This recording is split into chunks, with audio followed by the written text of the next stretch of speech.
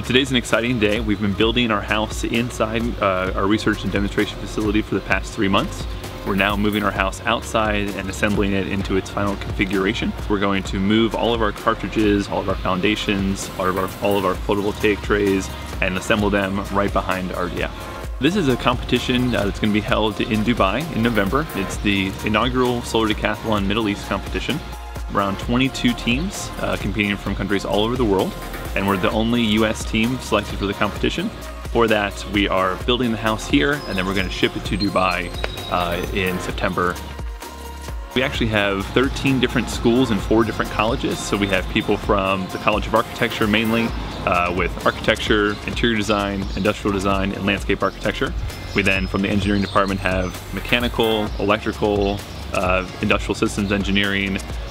We also have people from CPES, we have people from the Department of Gerontology, from chemistry, from Pamplin in the business school, and then from the art school as well. I think it's been an amazing timeline. It's been something that's moved a lot quicker, I think, than we had anticipated. Not in a bad way, but in a way that everything kind of went as we had hoped it would or had planned it would. And so today's a great opportunity for us to finally see the whole house together as one piece.